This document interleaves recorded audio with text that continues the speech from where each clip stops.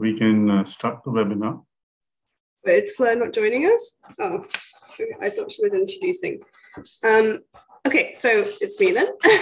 So everyone, welcome to the webinar. Welcome to those people who are watching us online and who are joining us from Groningen in the Netherlands.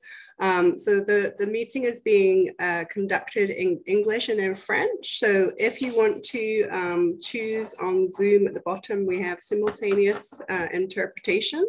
So you can listen in the language of your choice, or you can listen in the original language. Alors, si vous voulez entendre en français, vous pouvez changer le langage en bas de Zoom dans interprétation. So we have an exciting webinar planned for you today. It's a virtual and in-person event. So we have people online from around the world to kind of set the ball rolling in the discussion from different international perspectives. And then we have people gathered today in Groningen to have an in-person discussion and to take this further really for solutions for Groningen itself. So the webinar is being hosted by the Water Adaptation Community of the Global Center on Adaptation. The community was created to be a multi-stakeholder platform for knowledge and action supporting scaling up and acceleration of water adaptation. And one of the ways to do that is through sharing knowledge and best practice and really helping to accelerate how we apply best practices across the globe, learning from each other's experience. So the topic of this webinar is scaling up nature-based solutions for adaptation in coastal areas. And we're lucky enough to have people from Denmark, obviously the Netherlands, from the UK. I'm from Canada myself, and we also have people from Senegal.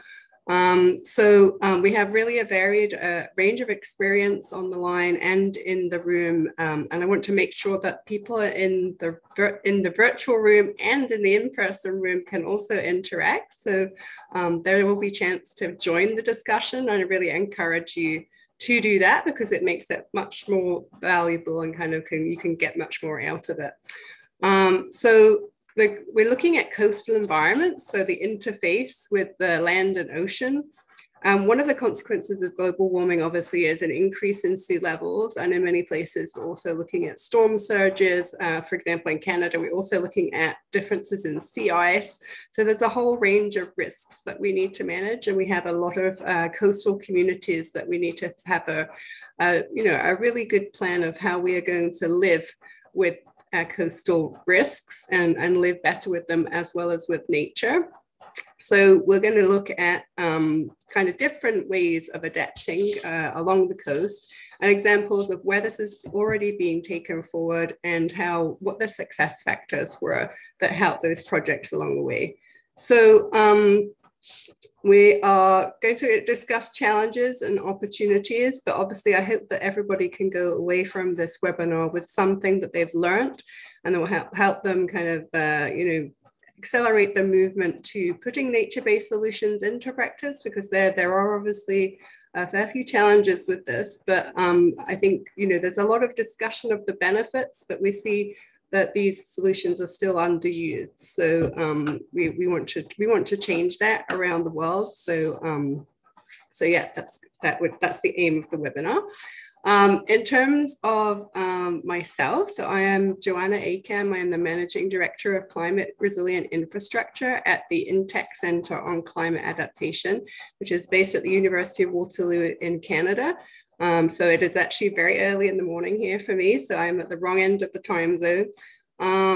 But working with nature is really at the heart of my career. I've worked as a professional geoscientist, mainly geomorphology, for over 20 years in Canada and also in the UK, predominantly on climate adaptation, flood and coastal erosion management, and habitat restoration, which all kind of go together in a nice package. So I've been using my experience recently in Europe to try and accelerate uptake of nature-based solutions in Canada, because it's a little bit more emerging here in Canada than it is in other countries. And I also speak French, so if you want to reach out in either language, that is completely fine. Et je vais essayer de parler un peu des deux langues, surtout avec la discussion avec nos amis au Sénégal, pour que ça puisse interactif. Puis, mais toutefois, on a de traduction, alors vous pouvez écouter dans quelle langue vous voulez. Okay, so maybe if we can go to my presentation now, Nitya.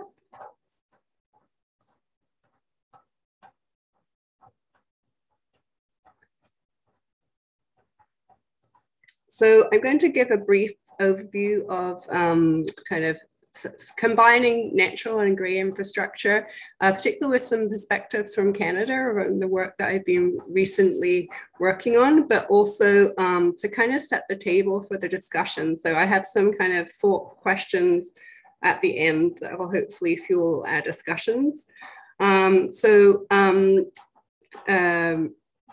As a geomorphologist, I've always been passionate about working with natural processes and people and the way we manage our coasts and rivers. And we urgently need a plan for coastal communities. We have a range of solutions in hand. So nature-based solutions is obviously one of them, and that we can achieve multiple benefits. So I'm going to talk about some of those things with some perspectives which kind of mix a little bit actually UK and Canadian experiences. So maybe we can go to the next slide. So coastal adaptation considers flooding and erosion, but also in tandem with people and nature. And I think, you know, the way we work with people and nature, we maybe didn't consider those elements as much when we started off managing flooding and erosion risk. It was more kind of seen as a technical problem to be solved. And we were kind of often controlling natural processes. And I think with climate change, we're now kind of getting to a point where those natural processes are actually kind of more extreme or stronger or more difficult to control. So we are kind of reevaluating how we are living with coastal flooding and erosion, which obviously at the base are also natural processes. So, so we're kind of seeing an international movement towards solutions that are more strategic and long-term. So looking at timescales of up to 100 years rather than just in the short term. Looking at working with natural processes at the functional scale. I have a nice little drawing of a littoral cell, so showing how sediment is naturally eroded, transported, deposited, and we often have come into that and modified these systems. So, you know, we need to be cognizant of what processes are going on and how our interactions have already affected them and how our future interactions will continue to either continue to affect or potentially restore these kind of processes. We look at combining structural and non-structural measures. So, you know, protection is not the only way of coastal adaptation. So I think that's becoming more apparent in how we approach this issue. And combining grey and natural infrastructure solutions. I'm going to kind of talk about that a little bit more, but it's not really a choice between the two. We can actually mix them as well, which I can often at some sites is the best solution. But ultimately, nature-based solutions, as I said, are currently underused, and I would also say undervalued. So because they often bring multiple benefits that are more difficult to put into monetary terms. So often we don't appreciate the full value of these solutions. If we can go to the next slide, please. So one of the frameworks that we have been looking at, and it was actually this is a modification of one of my colleagues' framework from the University of Waterloo. So it's the PARA framework that we look at different ways of how we can react or kind of proactively plan for, I should say, for coastal flood risk, sea level rise, and the coastal erosion. So the first and the most traditional approach is to protect. So this is more kind of structural.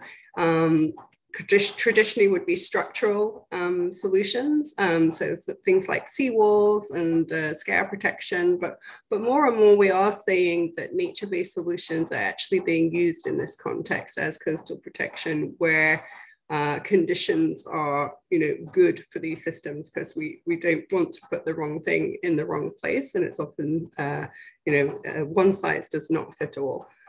So there's protection, so it kind of, defending the line, if you like, or defending, kind of reducing flood risk for coastal communities. Then we might look at accommodate, which is looking at kind of, flood proofing homes, like letting the water in, but just kind of dealing with it when it is in. So looking at wet flood proofing, elevated homes, that kind of thing. The R would be for retreat. So this is where we're looking at where it's actually considered unsustainable or not desirable to continue to protect areas of coast. And we're actually seeing areas kind of set back and habitats restored, and kind of, in the long term, reverting to more natural processes on certain areas of our coast. And then avoid, which is using things like land zoning, land acquisition, etc., to move infrastructure, or to make sure infrastructure is not constructed in the first place in areas at risk. So this is the PARA framework, and actually I've been involved with several discussions with Indigenous groups in Canada at the moment, where we're trying to be much more inclusive and working towards reconciliation with First Nations, Métis, and Inuit communities.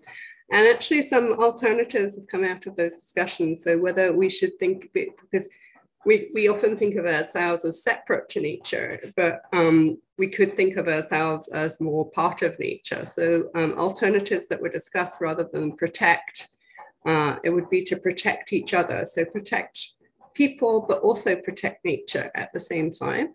Accommodate could be seen more as hosting nature. So, living together. Retreat could be classed as move together. So it's not only us that might be moving, it's also coastal systems and coastal ecosystems. And then avoid maybe could be seen as respect.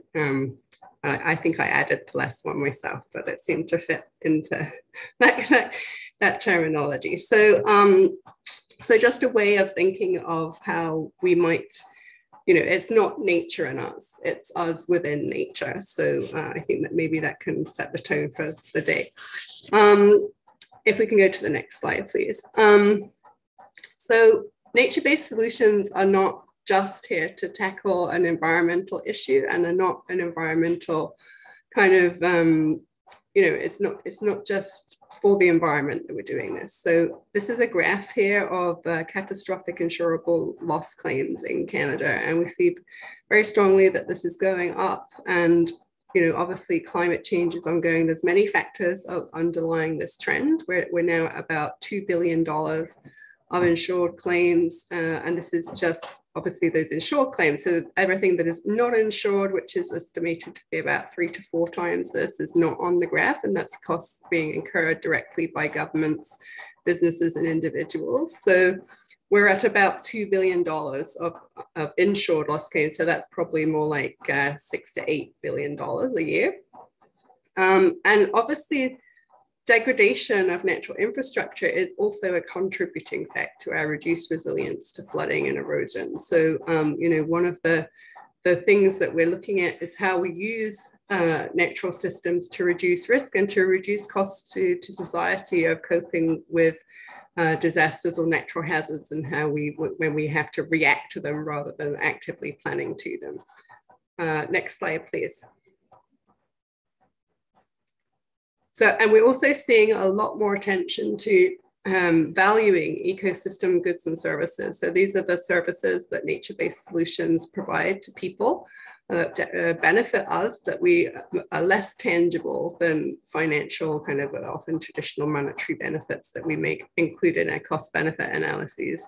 So these might think things like provisioning, for example, fish or shellfish, regulation and support, flooding, erosion control. Obviously, that's what we're talking about today mainly, but also air and water quality, temperature control, carbon storage and sequestration, obviously receiving a lot of attention because of trading in carbon markets and offsets and the race to net zero, as well as biodiversity, local biodiversity and habitat enhancement. And then not forgetting that obviously the cultural benefits of nature, which I think in COVID times have been very much pushed to the fore. Things like recreation opportunities, aesthetic value, spiritual and education opportunities. And these are just not services that are generally offered by grey infrastructure, but yet sometimes we don't really effectively figure them into our option appraisal process when we're choosing how we should cope with coastal risks. Next slide, please. And I think that there is more awareness of how these are part of the economy. Probably many of you saw the Descapta review that came out last year, which was kind of a landmark publication from the UK, which really pictured ecosystems as a fundamental basis of our economy, and also, the key interactions between what we traditionally think of our as economy, which what you might call produced capital, but also how that interacts with human capital. So natural capital, produced capital, and human capital working together as the economy, rather than seeing it as the economy separated from nature. And with ecosystems, both biodiversity, which we obviously see a lot of attention to biodiversity because it's very important, but also the abiotic processes that are part of nature, which also provide ecosystem services to people and enable kind of traditional the produced capital to be produced. So I think this is helping us in how we think about nature and its worth to us, because we haven't traditionally valued it in monetary terms. So it's kind of setting us straight a little bit on our value system. Next slide, please. As I said, it's not a choice between grey and natural solutions. And this was very much part of the work that we've been doing here in Canada. This publication came out at the end of last year. So looking at basically how we can use grey and nature-based solutions, whether they be sediment-based or predominantly vegetation-based, how they can be used to achieve multiple benefits, and the fact that in many cases, actually, grey infrastructure may be required to enable nature-based solutions where we have actually already modified the solution, the processes that are occurring. For example, if we want to restore a dune or a beach environment, but there's no sediment supply, then we may need to use grey infrastructure to create conditions to supply that sediment or to hold the sediment that we have in a more stable position. So there are kind of ways that we can facilitate nature-based solutions by providing the right conditions, and also that nature-based solutions can be used to enhance grey infrastructure. So even if we are going to use grey infrastructure solutions because of higher density wave environments, for example, then actually, we may be able to also use natural infrastructure alongside or as part of those solutions as well. Next slide, please. So I think there's increasing recognition of this, and in Canada, we are particularly seeing a broadening of the view of what is infrastructure. So we are actually developing a national adaptation strategy at the moment, and there is a table that's called Resilient Natural and Built Infrastructure. So really considering both types of infrastructure together. Our national infrastructure assessment that we will be completing in the coming the coming year, will be covering all sectors, including natural infrastructure. So that will be included as infrastructure there. And we have a specific fund from Infrastructure Canada to fund natural infrastructure in particular. So all kind of signals that nature-based solutions and natural infrastructure are being considered more in terms of the services they offer to our people. Next slide, please. And I think, making a case for nature-based solutions and their co-benefits up front is very much part of upscaling and accelerating their implementation. So obviously there's a lot of key benefits from nature-based solutions that we've already mentioned. And there's a lot of movement I've seen kind of in Canada and internationally towards modeling the monetary value of these these benefits so that we can compare options and their benefits more robustly, considering all the benefits, not just those that are easy to put in a dollar value or a pound value or a euro value. So these are things like modeling in Invest, for example, which many people in the room may have used also. Looking at predicted changes in indicators that can be kind of semi-quantitative or ranking kind of analysis. Use of the social value of carbon. And also, obviously, we look at avoided costs. But we're still not as strong sometimes at representing or kind of measuring these or anticipating these benefits. So when we had a workshop recently when we were preparing the coastal report, we asked people how strongly they thought we were at measuring physical, biological, and social outcomes. And you can see the triangle that came out of that discussion. So pretty middling about physical and biological outcomes, but much less strong on measuring social outcomes. So those kind of recreational or aesthetic values, we're not necessarily as strong at that sometimes. Next slide, please. So I just wanted to present a quick example from Percé in Quebec, which is a project that there's a group called Renas here in Quebec that basically did a more robust cost-benefit analysis for the Alste Sud, which is very much a tourist town. I guess it's Percé is a touristic town because you can maybe see on the small photo there is a nice coastal archway that people really love to come and see, and it's part of very much a kind of a road trip route around the coast of Quebec. So it's a very popular destination, but it was, it's suffering very serious erosion and flooding issues as well with sea level rise. So Renas considered 5 alternatives, considering things like a concrete seawall, a riprap, a rubble mound revetment, but also beach replenishment and a more kind of nourishment system. Including, they did look at using groins as well. But they cost benefit analysis compared non-intervention to these different options over they considered a 50-year time frame. And they tried to look at things like the economic value of gain in tourism revenues, for example, improvement of fish spawning grounds, recreational use, quality of life, and improvement of the landscape. So they try to put these into monetary terms. And when we considered these benefits, which actually the benefit cost ratio was 68:1 for the beach replenishment scheme versus much lower for the more traditional engineering schemes looking at kind of hard wall protections.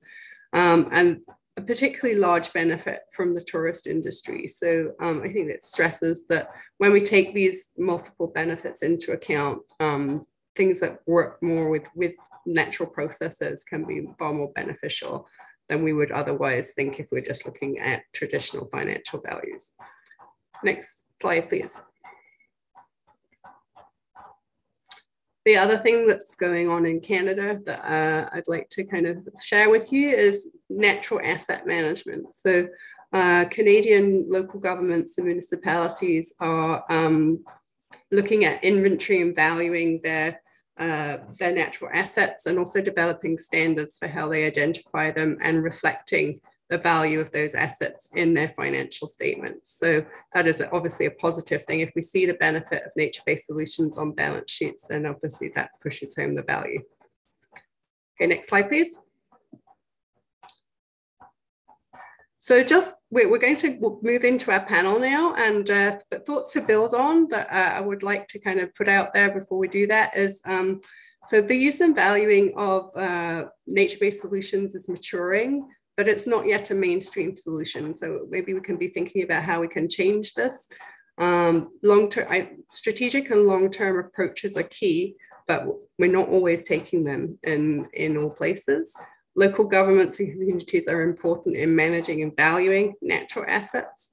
And the absence of perfect approaches should not get in the way of incorporating good practice to accelerate nature-based solutions and implementation, because essentially we don't have time to be perfect necessarily, and maybe good and good best practice is, you know, good enough to get us moving. So just some thoughts. So to build on these thoughts, we're really lucky to have a panel of international experts joining us from around the world. We have some questions to discuss, but as I said, we're not tied to a script, and we're really hoping that our audience members online and in Groningen can actively join in the discussion. I can actually see that the chat is fairly busy. I haven't had a chance to read it yet, but maybe I'll have a look while everyone is just presenting to you. So we're going to start off by considering specific case study examples from around the world and lessons that we can learn from them. So I'm joined by Albert Vos, who is the project manager for the intergovernmental project IBP Vlud in Emsdola, that I looked up actually, and I realized that that also means high tide or flood tide in Dutch. So that's great, and a great acronym. Well done on that. I'm also joined by, I'm just going to introduce the presenters, and then they're going to run through a kind of a 3-minute perspective presentation so that you know where they're coming from. We also have Ulrich, who's the associate professor in landscape architecture and planning at the University of Copenhagen, bringing some examples from Denmark. On a Capitaine Didier Cobourg, qui est le conservateur de la marine protégée de Saint-Louis au Sénégal, et aussi du Sénégal, nous avons à l'entour de Moussa Sall, qui est le coordinateur de l'Observatoire régional du littoral ouest africain à Dakar. Et puis, on a une quatrième personne qui est we have Paul Sayers of Sayers and Partners, who brings a real wealth of experience in adapting cities and coastal areas in the UK. So these are our 4 panelists. So firstly, I'm going to ask each of you to run through in about a few minutes, just presenting your key perspectives on nature-based solutions, your project, or where you're coming from, before we drill down on elements that really support successful implementation of these projects. So maybe we can start with you, Albert, if you can. Yeah, I'm unmuted now, correct? Yes, I can hear you perfectly. Okay, that's nice. Yeah, good morning, good evening, where you are. My name is Albert Vos, project manager at the program of ED 2050, Eemsdollard 2050.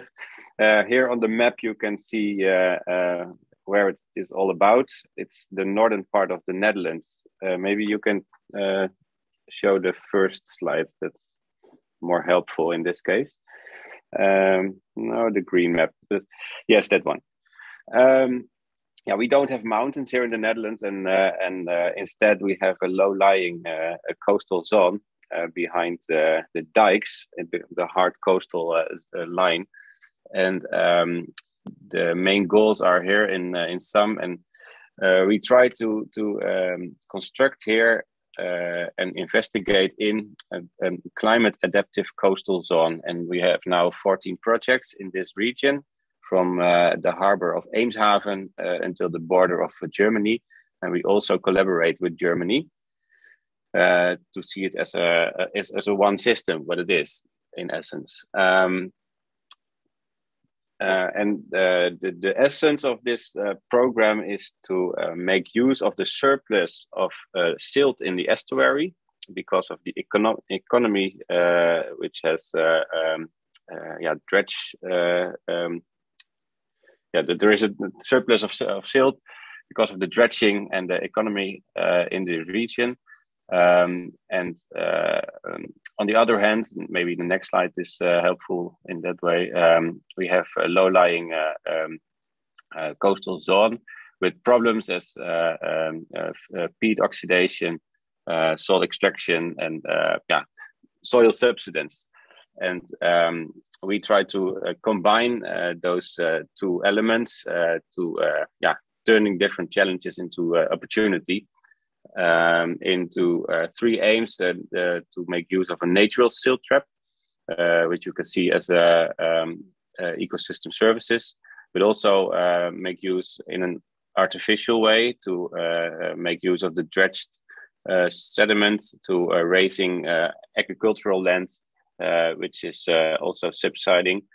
and also to raping clay to enforce dikes where it can be a soft line, you can say.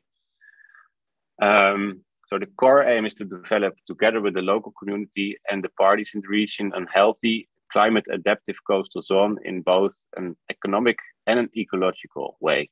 So that's the core line of this program. So that's it for now. Thank you. Thanks so much, Albert. Maybe we can go on with now with Ole. Yes, hello, this is Ole Freit reporting from Copenhagen, Denmark. Next slide, please. Copenhagen is the capital city of Denmark. It's a coastal city and it's prone to flooding, in particular storm surges from the south. To address that, there are discussions about how to protect the city. In particular, there's a discussion about a 50-kilometer long necklace surrounding the city, which is a blue-green coastal infrastructure system that also protects the city. There are 3 existing precedents in this area. Next slide, please. To the south, it's the Køge Bay Beach Park, which was inaugurated in 1980.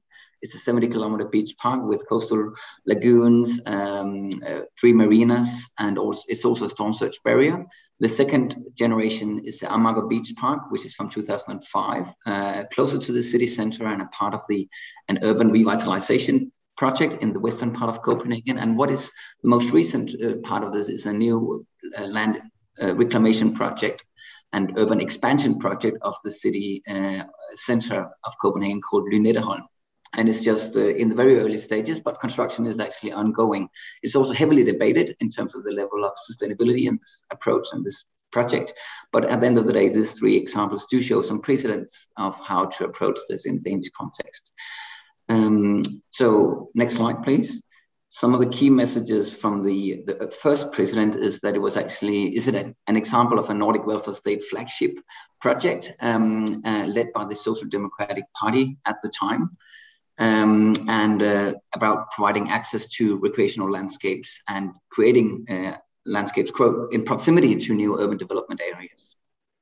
Next slide. The current discussion in a Danish context is about what to do in the southernmost parts of the city, and there's a discussion about this Dragør living shoreline. There's been architectural competitions and so on, and what it actually shows is a succession of different nature-based solutions over time. It acknowledges the known unknowns, in particular the interactions between groundwater, stormwater, and seawater now and into the future. It also addresses the issue of coastal squeeze and a transformation of land and replacement of farmland into coastal wetlands into the future.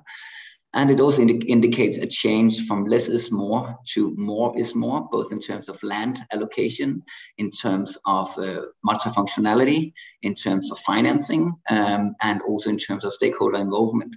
This has been a very high level of community engagement. Actually, this project is 15 years into the process and nothing major has been built on the ground yet.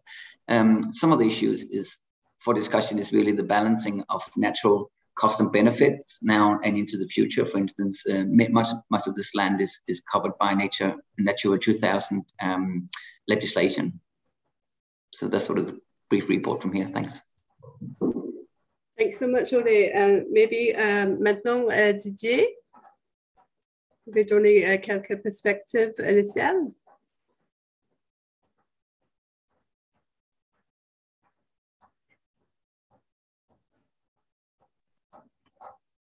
Didier? Oui, je vous entends, mais assez petit le son. Allô, vous m'entendez maintenant? Oui. Vous m'entendez bien? OK, oui, on vous entend, mais la vidéo est un peu bizarre, mais oui. C'est bon. C'est bon comme ça? OK. Voilà, donc moi je m'appelle Didier Cabot, donc je suis le conservateur de l'aire marine protégée de Saint-Louis au Sénégal. Donc je vais vous faire la présentation et je serai accompagné par le docteur Moussa Sall du CSE. qui est le coordinateur du projet Water Adaptation. Donc là, nous allons partager avec vous des expériences. Donc, sur la reconstitution binaire à Saint-Louis.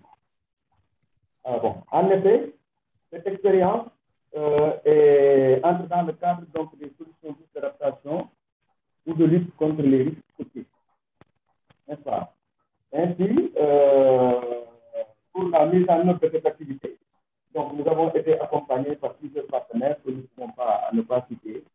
Bon, il y a le CSE, il y a le Conservatoire du littoral français, il y a le FFM, et éventuellement le comité de gestion, donc, qui est l'instance qui regroupe les communautés et en même temps donc, les agents de l'État.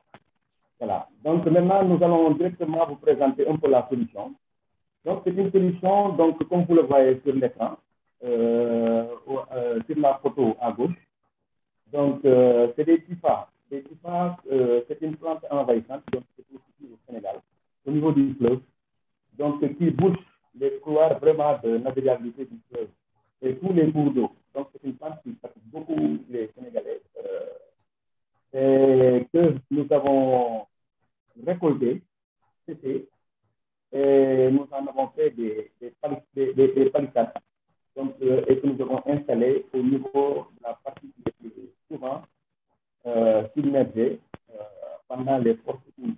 Donc, si vous voyez bien, je ne sais pas pour ceux qui connaissent bien lui, ils savent que la langue de Barbarie est cherchée entre l'océan Atlantique et le fleuve Sénégal. Donc, c'est une petite bande de terre où facilement on avait une forte érosion côtière, mais aussi des inondations marines. Donc, il fallait amener une réponse, n'est-ce pas, à ces phénomènes. Donc, qui à la longue pouvait même amener des captures sur la langue de Barbarie. Donc, c'est dans ce sens-là que les gens ont travaillé à la reconstitution de la zone un peu. Et c'est dans ce sens que nous avons installé ces types. Donc, c'est des palissades de 2 mètres de long, 1 mètre de hauteur. Donc, ils sont fixés entre eux par des piquets de fil à eau. Et nous les avons installés donc, dans un premier temps sur une distance de 1,5 km, et suivant une direction nord-est. La direction nord-ouest, en fait, il fallait étudier et voir comment le processus de sédimentation se fait. Et les gens ont... Didier, merci beaucoup. Le son est un peu trop difficile pour les interpréteurs. Alors, peut-être on va juste essayer de régler le problème, puis on vous revient avec des questions après, parce que en fait, les gens, ils entendent trop mal. Mais ils peuvent lire tout sur le projet, sur les diapos, puis je pense qu'on peut revenir avec les questions peut-être quand le son est mieux. So we're going to now move to Paul for his brief presentation.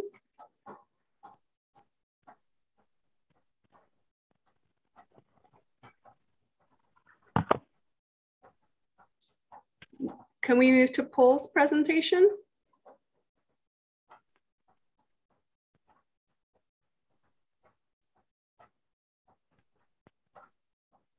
Can we move the slides to Paul's presentation? And I don't know where Paul is, but we can move on, please. Thank you. So, hi everyone. Good to be here today. So I'm Paul Sayers, associate at Tyndall Centre and run my own consultancy. So if you just go back one slide, I'll just tell you the title of it. So I'll be thinking about the strategic response, what we've been doing on strategic responses. And I've called this a time for a transformational change at the coast. So next slide. So we undertook some recent work for the UK Climate Change Risk Assessment on flooding. And it's clear this graph is trying to show the total adaptation benefit against in the expected annual damage. And with climate change, if we look out to the 2080s, the big orange bar there is highlighting that the amount of risk we will be managing out through adaptation is due to grow significantly. What that provides us is an opportunity to manage that risk in a more rounded way and proactively seek multiple benefits. And that's where nature-based approaches come in part of that adaptation story. So there's a lot of risk that we will be managing, increasing risk that we'll be managed in the future, regardless of how we do it. And if we do it proactively, we can move away from the conventional approaches where possible and do a more nature-based approach. So next slide. So the opportunity is significant, but we need to know a little bit more than that if we're going to do it successfully. So this piece of work here from a recent paper we published on the scale of the transformational challenge around England's coast is highlighting that not all places at the coast have equal challenge. On the left there, present day risks through to the 2080s on the right, darker the red, the greater the risk. So we need to be able to have foresight on where those locations are and where we might be able to implement an alternative, more transformational response. And where we do need to, we need to work obviously closely with communities in helping them respond to that challenge. But this is, if we can start that debate now about how we get there and where we go, that's a real discussion we need now. And next slide. And I thought just to highlight, if people don't know it, in the UK, there's this process called shoreline management planning, which are based on sediment cells, and they set out, hold the line, whether we're going to manage retreat, whether we're going to advance the line, or whether we're going to have no active intervention at any particular place around the coast. And they've been really a good vehicle, but they can do more because they can start being much more closely integrated with spatial planning, much more closely integrated with community collaboration and local authority collaboration to try and set out how we're going to manage the shoreline over the long term. And these approaches are being taken up in other countries as well. This idea of the shoreline management plan to set out how we want to respond to the coast, including where we want to adopt more nature-based responses to the coastal management. Okay, next and final slide. And one of the pieces of work we've been doing for an Interreg project around the North Sea coast, looking at how we manage the coastline around the North Sea. We've developing this approach called cloud to coast approach that sets out how we might think of moving towards a resilient society. And one of the aspects of that is this inclusive approach, how you connect communities into that discussion, a whole system. So how you think up and down drift in the coastline and in the associated catchment, and how you continue to adapt by having that long-term vision. So setting out that debate of where we want to go in the future is a real enabler of having innovative responses of how we get there. Thanks, great. Thank you so much. So everybody for your presentations. We have time for discussion now, and there's already a lot of questions in the chat. If people want to ask questions in the room in Groningen as well, that would be great to hear from you. Maybe if someone can enter those questions in the chat. I'm having problems seeing the questions in the Google Doc, but I would love to hear from people in Groningen. So I was wondering for Ore, maybe there's like a long history of nature-based solutions in Denmark. How the ecosystem service benefits of the solutions, how are they being accounted for, and has that changed over the years? Thanks. That's a question.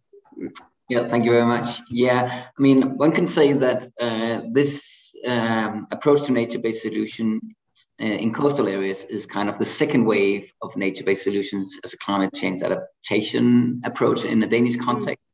20 years ago, there was the same emerging discussion regarding stormwater management, from stormwater management predominantly done in sewers to also now on the urban surface using sustainable urban drainage systems, both vegetated and non-vegetated, as a integrated part of the urban landscape. And that has also created then, there's been a 20-year transition process. There's been mindset changes in legislation, and now it's more or less a kind of a new normal in the Danish context when it comes to stormwater management. And now for the past 5-6 years, we've been on the same trajectory when it comes to coastal areas. We've made a review. Still, more than 80% of all projects that are being discussed are kind of conventional hard coastal protection measures, flood walls, dikes, sluice gates, and so forth. But there have also been some initiatives. For instance, a larger philanthropic trust have invested in 20 different cities, supported municipalities to develop projects that are kind of challenging the conventional approaches. And that has actually resulted in a process where things are starting to change. For instance, I presented this Køge Bay Beach Park, which is 40 years old, but that's kind of been rediscovered as an interesting and relevant business case to review. When it comes to nature-based solutions, there's actually also a practical issue regarding the financing aspects. In Denmark, coastal protection is based on a beneficiary pays principle. And if the public sector needs to co-finance, it needs to be for the greater good of society at large. So when it comes to some recreational benefits, public access to beaches, environmental gains, educational value, human health benefits, and so on, some of the intangible values, those are actually arguments for public co-financing. So there have been made models and assessments which actually document those intangible values, and nature-based solutions seem to harness many of those multiple benefits more than conventional approaches. That's really interesting, because I think the financing and capturing private financing is something that many countries are very much looking at the moment, because a lot of financial companies are very much more interested in natural capital also. That's really interesting. I might come back to you on that.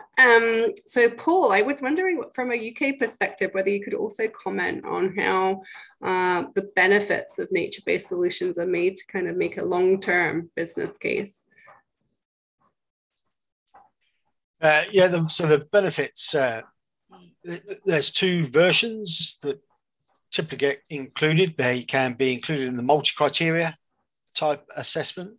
So and then weighed up without monetarizing, or you can try and attempt to incorporate it in a monetarized way through various ways of valuing it, contingent value methods, willingness to pay methods, etc. And you are able to incorporate those, but they're always incorporated from a public funding perspective. So at the coast, most of our work is done from a public funded perspective, a little bit of private, but it always comes from the public good. So you have to think about it from a national public economic perspective. But in our choices at the coast, we have what's called a priority weighting system. And one of those weights is the environmental improvement so you can incorporate amenity benefits, access benefits, as well as benefits to nature itself in the process. However, saying that, it is quite more difficult to incorporate nature-based benefits into the hard calculations alongside the economic benefits. So there tends to be a little mismatch between the weight of the evidence given to those two things, because we are more used and more able to value those more traditional economic benefits than we are the nature-based benefits. But it's not straightforwardly on an economic benefit case. You can make the case for these wider benefits, but it's on a project by project basis. Great, thanks for that, Paul. Maybe I'm also, so that money is one thing, obviously, to get a successful project on the ground, and there's a lot of people interested in funding, so I might come back to the funding question, but I just wanted to ask what other elements are kind of key in helping the project go forward? I was wondering if Albert could answer that, particularly since your project is more innovative, kind of what has been key to kind of getting that successfully on the ground, other than money? Other than money, now we use sediment in the system nearby, so it's a circular principle, you can say, that we combine the problems to opportunity, what I said. And farmers in the region are very enthusiastic to receive the sediment to raising their agricultural land to give them a perspective for the future. Yeah, that's a benefit that it's not only into money, you can say. So yeah, that's great, because it's kind of using something that's seen as not useful, but making it useful, right? So the circular economy idea is also a great opportunity. Didier, je ne sais pas si vous nous entendez, si le son est mieux. Est-ce que le son marche maintenant? Oui, c'est bon, c'est bon. OK, ça c'est bon. OK, maintenant je vous entends. Je voulais aussi demander un peu la même question au Sénégal, à part l'argent. Quel était le facteur très important pour l'implémentation des projets de restauration des dunes? Voilà, merci pour la question. Moussa, doyen? Oui. Moussa Sall? Oui, merci beaucoup, capitaine. Bonjour à tous.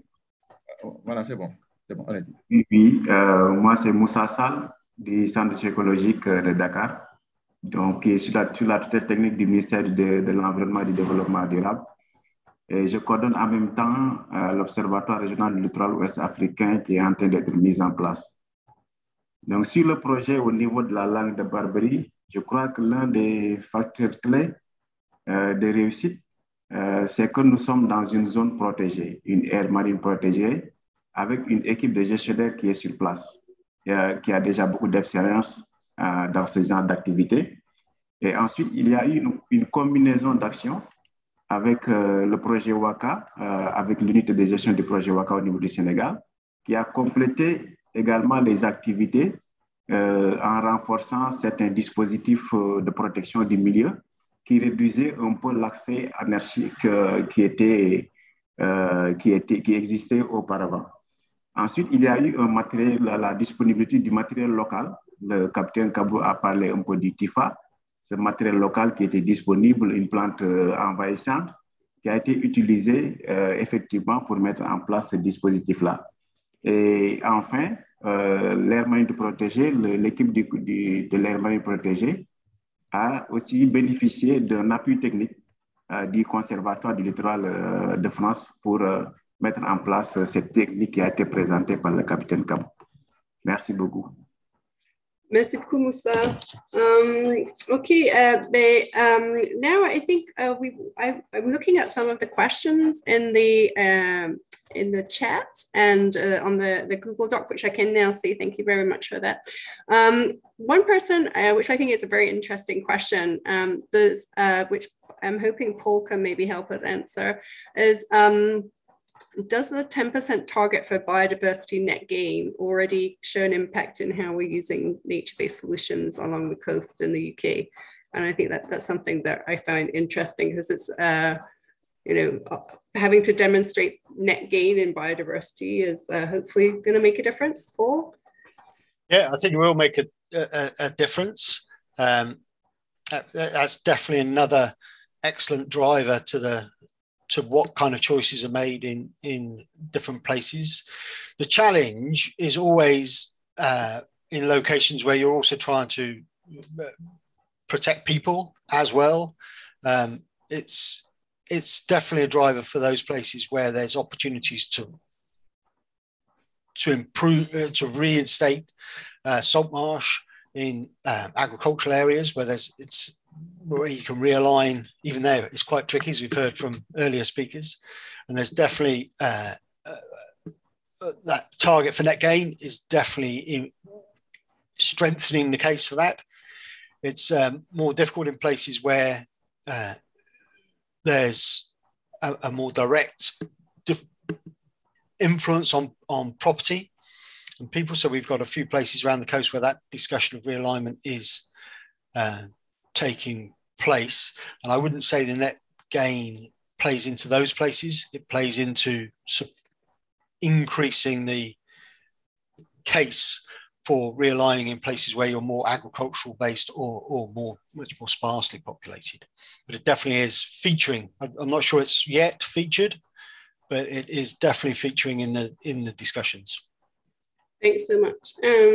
Hey, maybe I'm interested to explore the local community aspect. You kind of, we are protecting people in many of these coastal projects. So I wanted to just go back to Ole and ask how Denmark's citizens' attitude or level of involvement has changed. And because you have a series, a rich history in Denmark. I've just wondered how people's attitudes have changed towards these kind of solutions. Yeah, thank you for the question. Yeah, I mean, first of all, there is this beneficiary pays principle. It means that at the end of the day, it's the local community that need to pay themselves, and the organizing cooperatives, where that the municipalities can be facilitators and they can be do some co-financing. But at the end of the day, the local communities need to agree on a technical solution and also financing model for that, or to how much the cost would be. But things are actually changing. I showed this example of Lynetteholm in the northern part of Copenhagen, where there's a lot of opposition, public debates about whether this is sustainable. What about the marine ecosystems? How are they affected by this land reclamation project? So it seems actually that there's some kind of a battle, or we're at a crossroad between human interests, kind of human-centered economic interests, and then environmental interests. It's been seen in that particular project in Copenhagen, but there's also another case which was finalized 2-3 years ago after 8 years of a legal battle between environmental interests and human-centered interests. So there seems to be an increased recognition about the environmental impacts of the need to actually acknowledge non-human species in developing sustainable solutions in coastal areas, and the public, the general public, has a very strong voice in this. Great. And in terms of maybe if we can go to Albert, sorry, I'm going all French on you. I just wondered what the local farmers and agricultural community, what they think about the innovative project that you're doing. Yeah, what I said, they are very enthusiastic about the opportunity that they have, that they can have a perspective.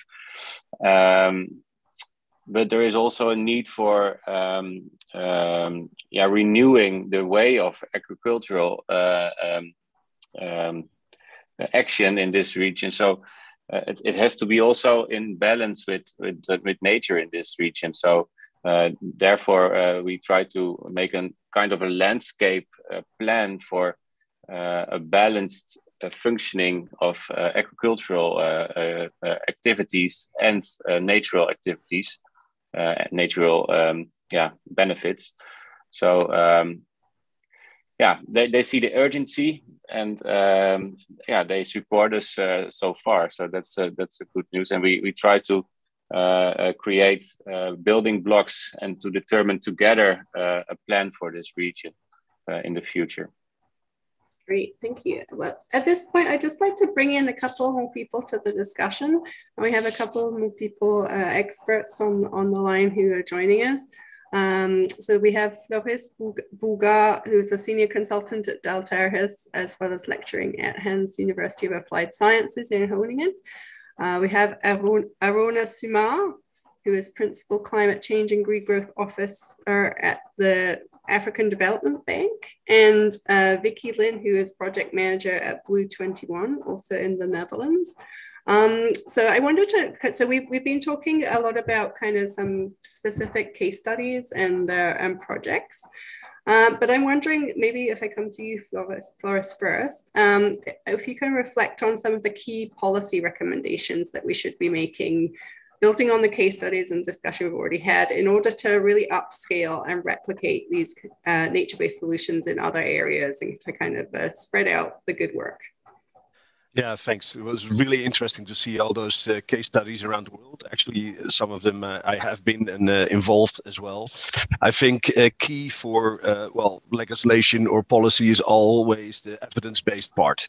So what you hear now as well, we should do more research on the cost benefits, because that's a barrier. there's a lot of doubt about implementing nature-based solutions, large scale or small scale, because there's not awareness. So you have to raise awareness or capacity building or a wider understanding for it. Because if I hear all the case studies, mostly we don't understand fully enough that it's really multidisciplinary. It's not only about green or gray, as you say, but there's policymakers, there are people that have to do the maintenance.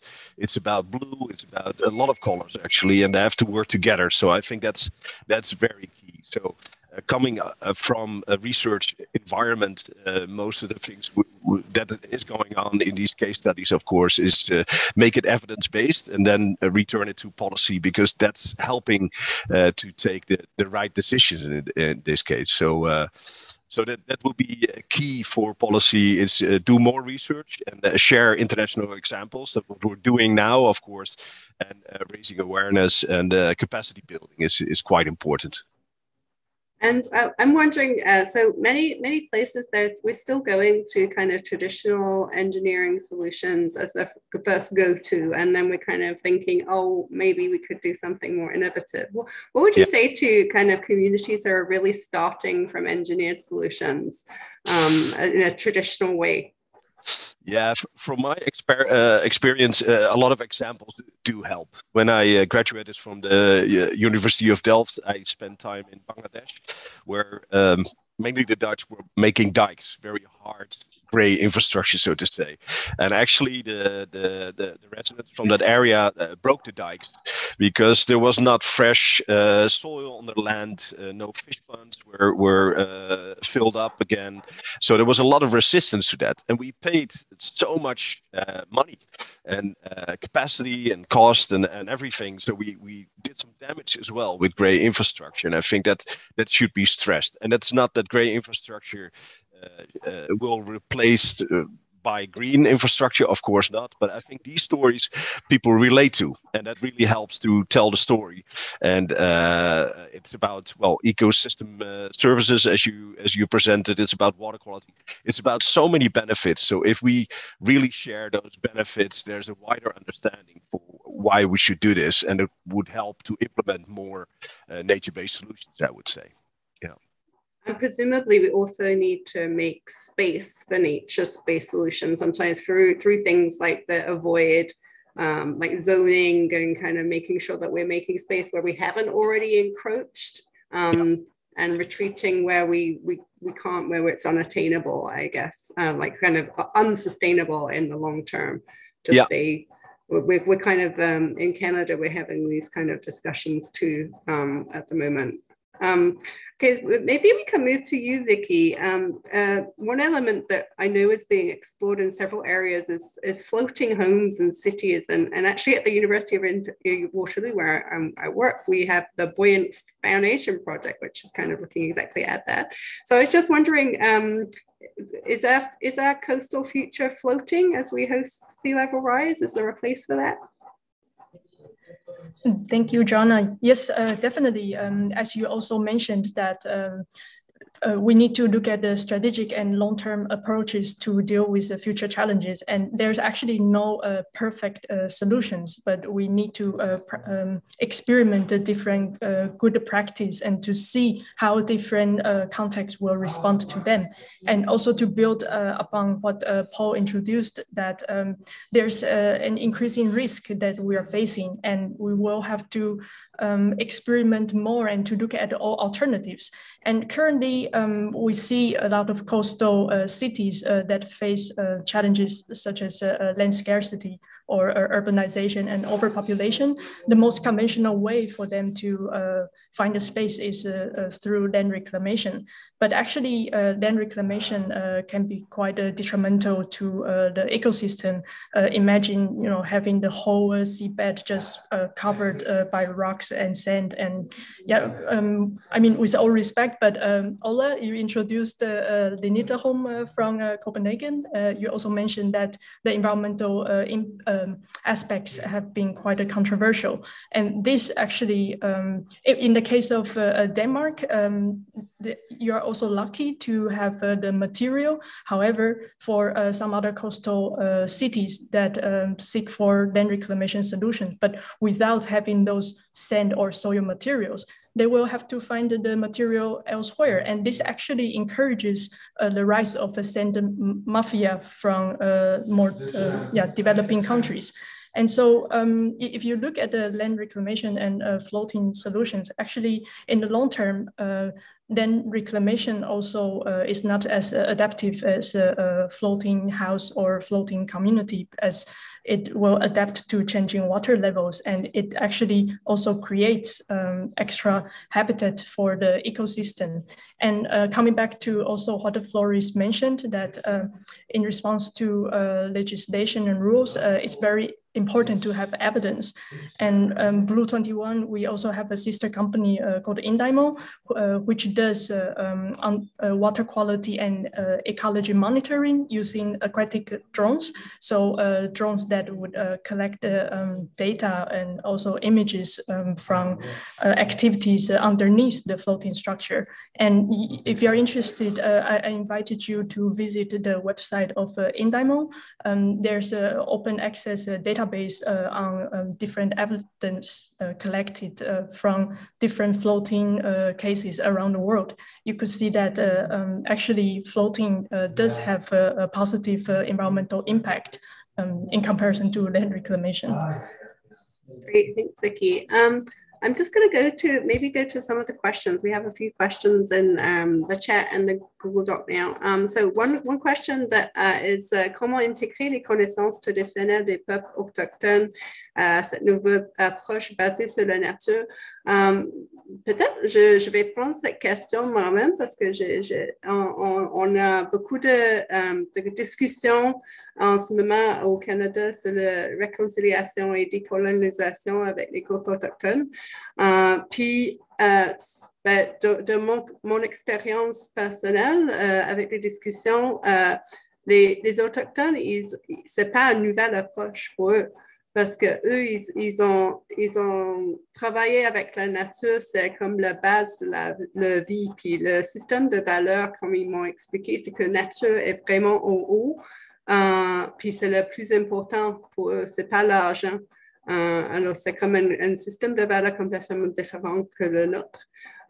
Puis il se voit moins dans nos paysages, en fait, qu'on sépare la nature de les communautés, puis on protège ou on sépare. Puis l'approche basée ou fondée sur la nature, en fait, ils voient plus comme une... Ils m'ont expliqué qu'ils voient ça comme une façon de reconnecter avec la nature, reconnecter avec la terre, se revoir dans les paysages autour du Canada, de retourner à des façons de faire qu'ils avaient l'habitude, en fait, avant la colonisation. Je ne suis pas autochtone, mais c'est pour des expériences que les gens ils ont partagées avec moi pendant les discussions. Alors, c'est la question. Je sais pas si d'autres membres, does any of the other panel members wish to comment on involving traditional knowledge from Indigenous groups? I don't know whether anyone else has experience with this. If not, we will move on to another question. We have time for a couple of more questions, I think. I'm just looking to see what else we have. We have a question on forced migration, or I guess and relocation, and how we can manage this on the coast. And I think this is a growing conversation of kind of when it's unsustainable and when we actually need to think about retreat. I don't know who is somebody on the panel has experience of retreat. Maybe Paul. I think in the UK we've had several managed retreat projects go ahead, and several of those SMP sections are actually either do nothing or retreat now, right? What's the conversation been like around that? Yeah, it's a difficult conversation. There are places where we've had managed realignment. Largely, they haven't as yet influenced or impacted too many people, but there are live debates. So there's a well-known place in Wales on Fairborn, where it's a discussion around a managed realignment, moving from a hold the line to a managed realignment policy. And how do you actually do that? How do you support communities in making that transition, including financial support, and over the time scale, many years of how you actually do that. And we've recently published a paper exploring the scale of that challenge and the fact that it will take many, many years to transition from hold the line to managed realignment. And we need better mechanisms to support communities where that is the case. So far, managed realignment is identified in the SMPs. It's identified more than we are implementing. So it's identified in more locations than we are implementing. But the discussion around how you do that and how you support communities in that process and the justice issues around that and the how you do it fairly are all central discussions. And we've got a series of what are called pathfinder studies to try and explore that both in a coastal flood perspective and a coastal erosion perspective primarily. How do you make that transition? And that's a central focus for a series of funding that's just come out for so-called pathfinder studies to think about how you do that. To date, most of the discussion of realignment has been in places where it's agricultural land or more mobile, inherently more mobile homes, caravans, etc. There's the discussion when it's a well-established community, been there, had protection for many years.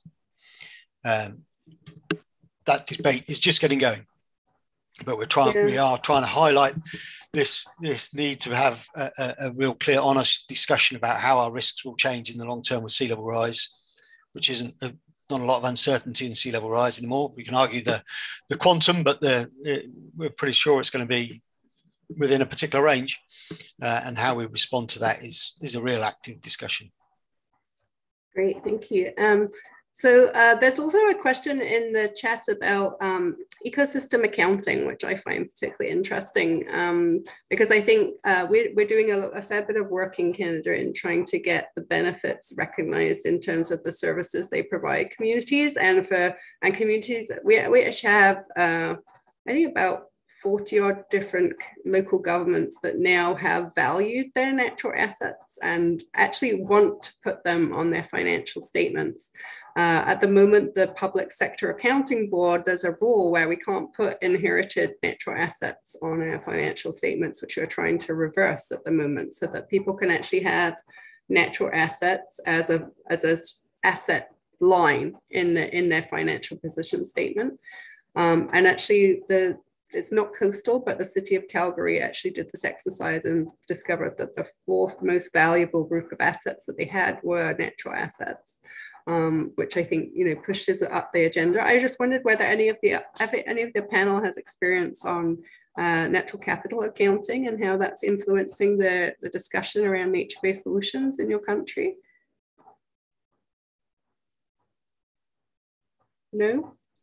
Yeah, well, only that is gathering traction in the UK, and particularly that idea of natural assets and conventional assets all form part of an asset management perspective, and natural capital accounting is part of that story. So you were able to put natural features alongside conventional infrastructure features, on a common way. That is definitely starting again to have impact. Great. We have a comment in the chat also about some of the Indigenous groups. Tom says, in Building with Nature project in Indonesia, where they restored the mangrove greenbelt and sustainable aquaculture. The local communities were actively involved from the start, and their knowledge was extremely valuable. And je voulais juste toucher sur ce point avec M. Didier, parce que je sais que dans nos discussions préliminaires, vous avez noté l'implication de la communauté dans les projets de restauration au Sénégal et au Saint-Louis. Alors, je voulais voir si vous pouvez commenter sur le rôle de la communauté dans les projets que vous avez implémentés. Pardon, s'il vous plaît, vous pouvez répéter la question, s'il vous plaît? Je voulais juste voir si vous pouvez commenter sur le rôle de la communauté dans les projets de restauration. Ah, d'accord, d'accord. Voilà, donc, au niveau de l'AMP de Saint-Louis, donc ce projet, comme l'a dit tout à l'heure le doyen Moussa Sall, sur les facteurs de réussite, donc il a un peu parlé donc de la structure qui existait déjà, qui est l'AMP. Mais l'AMP a un mode de gestion qui est basé sur une cogestion. Donc, il y a les communautés et il y a l'État. Maintenant, tout ce qui est prise de décision est fait de manière collégiale entre les communautés et l'AMP. Et c'est dans ce sens que les communautés sont en amont jusqu'en aval donc, de tout le processus de mise en œuvre de ce projet. Donc, ils sont des parties prenantes, notamment, ils sont des parties prenantes depuis la conception du projet, donc jusqu'à sa mise en œuvre en passant par le suivi qui est actuellement en train d'être fait. Bon, parce que les populations et les communautés avaient l'habitude d'utiliser cette zone-là pour faire du maraîchage. Mais avec le passage de la brèche, en 2003, cette zone a été complètement dégradée. Mais ils ont vu qu'il y a de l'intérêt derrière la mise en œuvre de ces tifavels qui a fait qu'on a pu piéger du sable, reconstituer des dunes et en même temps reconstituer les écosystèmes. Au-delà de ça, ils se sont installés donc maintenant en aval donc, de ces tifavels pour faire du maraîchage. Si vous voyez un peu la photo sur la diapo, la dernière photo, c'était des casiers où on a installé des maraîchers pour faire des activités socio-économiques. Et ils s'en sortent énormément puisque au temps, ces communautés étaient des pêcheurs. Maintenant, aujourd'hui, ils se sont reconvertis au maraîchage et ils trouvent que ils ont beaucoup plus de revenus en pratiquant ce maraîchage-là que la pêche où ils se retrouvaient avec des gains un peu plus petits. Donc, c'est dans ce sens que les populations se sont appropriées donc, cet outil. Quand les gens doivent installer ces tifavels, ils sont des parties prenantes et c'est eux-mêmes qui confectionnent ces tifavels donc, pour venir les vendre au projet. Donc, en retour, ils ont de l'argent donc, en vendant ces tifavels au projet. Ils sont des parties prenantes et ils se chargent aussi du suivi donc, de ces tifavels. Donc, je peux dire que surtout donc, la mise en œuvre du projet, ces populations, ces communautés ont été les fers de lance donc, pour la réussite de ce projet. Excellent. Je pense que c'est un bon exemple de comment les projets basés sur la nature, ça peut insérer dans une économie locale, puis valoriser et amener autre chose. Et ça démontre aussi que la population s'adapte avec la nature, qu'ils ont changé de la pêche à la maraîchage. Alors, je pense que c'est un très bel exemple. Okay, well, we have a few minutes left. I'm just trying to see whether there's any other burning questions, and so I can read out some of the great comments in the chat. Some of them, a lot of interest in the financial side, so it's a shame we don't have a bit more time to talk about that. There are also a lot of links in the chat that I recommend we'll try and capture somehow. I just wanted to say a few words before we do end that to try and sum up a little bit of the discussion.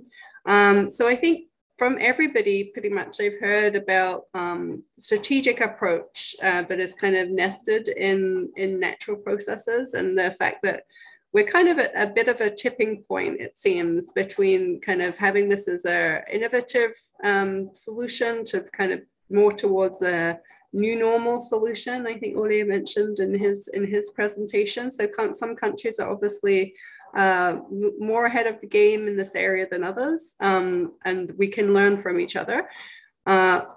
Also, that one size doesn't necessarily fit all. We've heard about very different projects in different regions of the world, and the importance for them to be kind of beneficial to people, and I guess in a sense place-based projects that take into account the where they're situated and the people living there. I have a comment that maybe green and gray make dark green. So maybe with these hybrid solutions, like in some ways, nature-based solutions or purely nature-based solutions may not be attainable, but maybe these dark green solutions are something that we can achieve. So something, maybe making the benefits clear. We've had a lot of discussion about how this is. I think that the local economy discussion, the examples of Didier and also of Albert, of how there we're looking at more at the circular economy and benefits from these nature-based solutions really to the local people that are living with the solutions. And I think it's incredible. We're still finding innovative ways to work with natural processes. Natural processes are natural, but we're still evolving in how we work with them.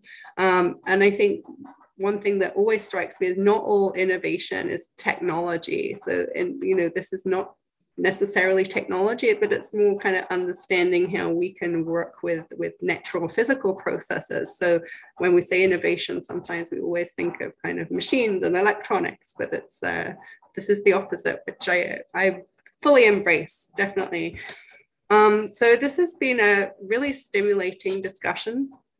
And I'm kind of sad that the time is kind of finishing, to be honest, because this is kind of what I live and breathe, and it's why I do my job. So it's been great. Thank you so much to all the panelists for your time and for providing your perspectives from around the world. And I'm sure, if people want to follow up, they can search you out on LinkedIn and ask you the questions. We haven't got to quite the end of the questions, but we can continue the discussion. So this event has been organized by the Water Adaptation Community of the Global Center on Adaptation. So there is a chance to continue the discussion online. You can join the community, you can contribute your materials to the community, provide your resources, join the discussions, and contribute. And I really think that this demonstrates how by sharing knowledge between the Netherlands, Denmark, the UK, Senegal, Canada, we can actually try and pinpoint some examples. I think what Flores said about having examples in our pocket to show how this works and how this can work better. It's also, so when we share our examples, we kind of broaden the evidence base that this works and can help really solidify our arguments when we're fighting their corner for this, because I know not everybody is on the same wavelength at the moment.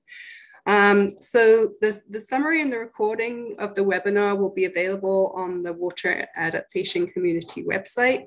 And I would really encourage you to join that community and take active part. And the discussion with the private sector stakeholders in Groningen will now continue in Dutch, and that's on until 4 o'clock local time.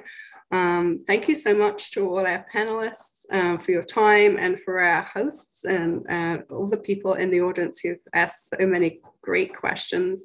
And personally, I would love to hear from you more. If you want to talk about this, I'm the person you can always talk about it to, because this is kind of my career drive, is to basically get these things implemented more in Canada as well now. So anything you can provide to help me do that, I will be very, very much receptive. So so thank you to everybody.